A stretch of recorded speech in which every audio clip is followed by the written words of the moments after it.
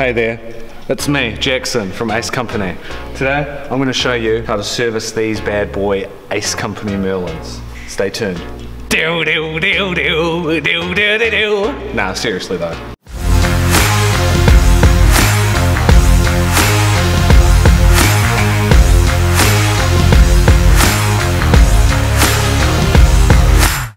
Action!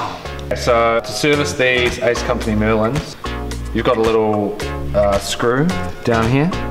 Kind of unscrew that, the bell comes off, it's all hunky-dory now.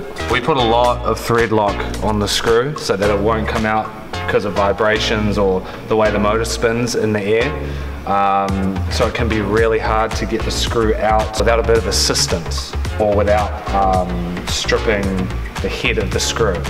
So I'm going to show you a technique you can use, not only on this motor, but other motors that have ridiculously tight screws on them.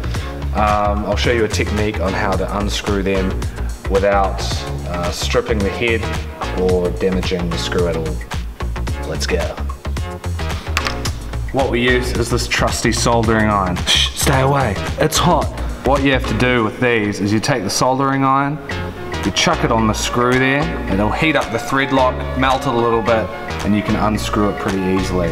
So you've got to be quick because the heat disperses quite quickly. Let's go.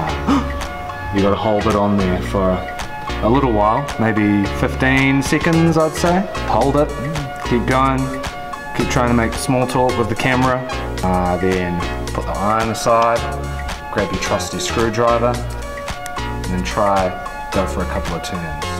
Ends up getting quite tight again, so you just need to keep doing this until basically the screw is all the way out.